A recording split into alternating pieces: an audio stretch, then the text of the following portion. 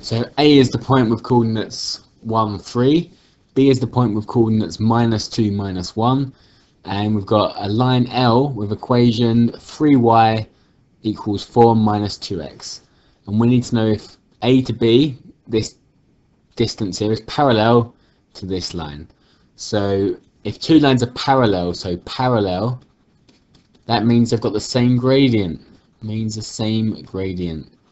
So two lines are parallel if they go in the same direction, and if they go in the same direction, they must have the same gradient. So let's look at the 2 points here first. So A, B, the gradient is, so if we've got 2 points, we use the formula changing y over changing x, or y2 minus y1 over x2 minus x1. So this is, we'll go x1 y1, x2 y2. So we've got -1 minus 3 over x2's -2 minus 1. So that's -4 over -3, which is just 4 over 3. Because a minus divided by minus is a plus. Negative divided by negative is a positive. So it's got a gradient of 4 over 3, AB. L, so we know it's 3y equals 4 minus 2x.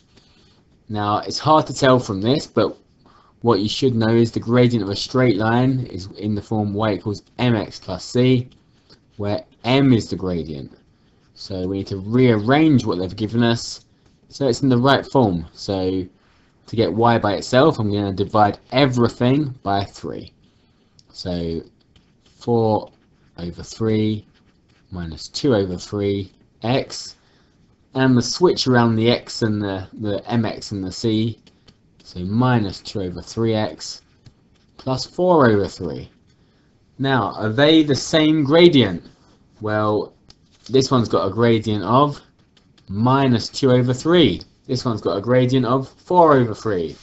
So they are not parallel. Not parallel because they've got different gradients. So not parallel, different gradients.